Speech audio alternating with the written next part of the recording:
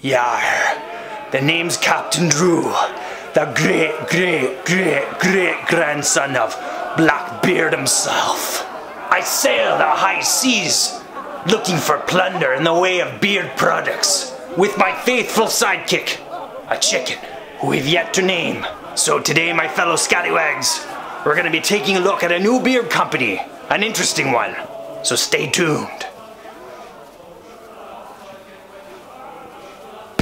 I want to start by saying that this is not a sponsored video, but I should mention that the wizard over at Fable Beard Co will be sharing a link to an upcoming comic that I'm creating, so if you're interested in reading comics, it's going to be kind of indie and dark. Anyway, if that's your cup of tea, then definitely check that out down the road. I'll give you a few more updates on that as we get closer to its release date. So today I'm going to be checking out Fable Beard Co, and I'd like to point out just how much of an immersive experience it is to enter into the Fable world. When you visit their website, you're greeted with music that sounds like it's right from an epic battle scene. You'll also be greeted with a pop-up that asks you to join the tavern. Their goal is to not only target a market that loves beards, but also loves the world of gaming and fantasy stories. They offer 4 different scents: the Captain Red, a bay rum; the Engineer, a spiced citrus blend; the Archer, a woodsy blend; and the Barkeep, an unscented blend. Each one of these adventures has a story with continuing episodes that you can follow. Along with the 2 products we're going to be checking out today, he sent me a wax sealed envelope, which is a really nice touch. Allow me.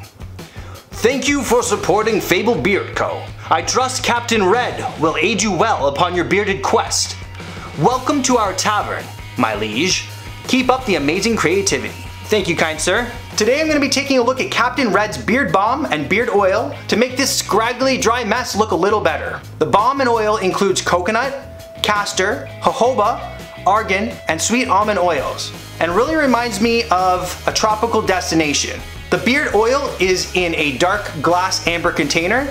It has a medicine dropper type applicator. So I'm gonna start with Captain Red. This is the Bay Rum Pirate Blend Beard Oil. As you can see, it's got a yellow tinge to it and it almost looks a little bit cloudy.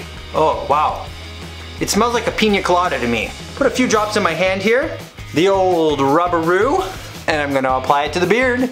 It has almost a candy scent to it. Now onto the beard balm. It melts nicely with your body temperature. And there we have it.